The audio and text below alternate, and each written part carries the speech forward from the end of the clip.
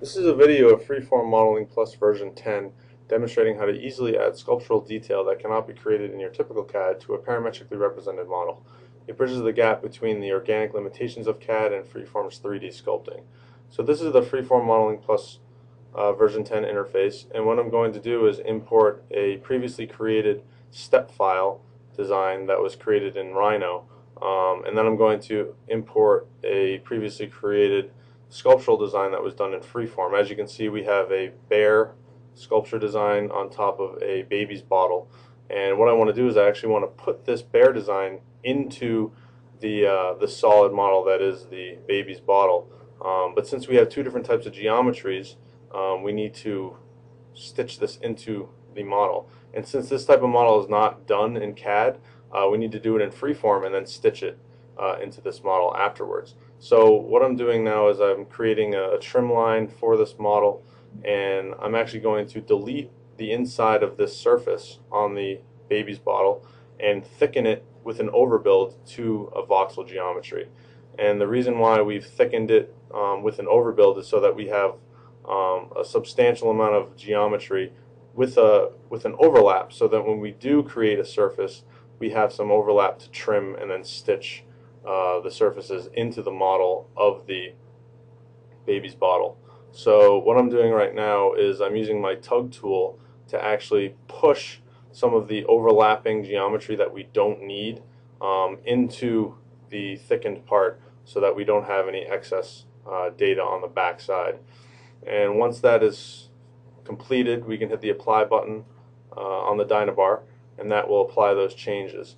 Once we've done that, we want to actually combine the thickened part into the design of the bear so that we have one piece. And we can do that easily through the combine into Boolean technique on the object list. And that's a very simple function in Freeform, as opposed to doing Booleaning and shelling and things like that in CAD can be very difficult and frustrating because of the innate problems with those types of functions with surface and solid data. But since we're working with a completely different geometry called voxels, those types of functions work very well in Freeform. So right now I'm actually using my smooth tool to paint the seams of this design so that we can blend in the edges and give it a nice rounded radius. This is kind of a replacement for a fillet tool in some cases, and it's used to get rid of unwanted data. In this case, it works really well for blending in this seam. So what I'm going to do now is go back to my Edit and Stitch Solid tool, and I'm going to use the original trim line curve, and I'm going to select the geometry of the voxels and then hit Stitch.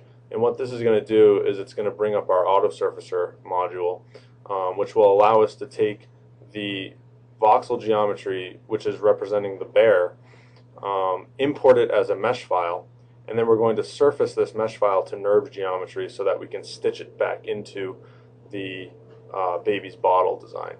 And this is a very useful application because Freeform is really the only tool that allows you to work with voxel geometry, NURB geometry, and mesh geometry. And these are all useful geometries, but they maintain shapes differently. Obviously, you can see with the voxel geometry, the bear is very sculptural. Something like that cannot be created in CAD.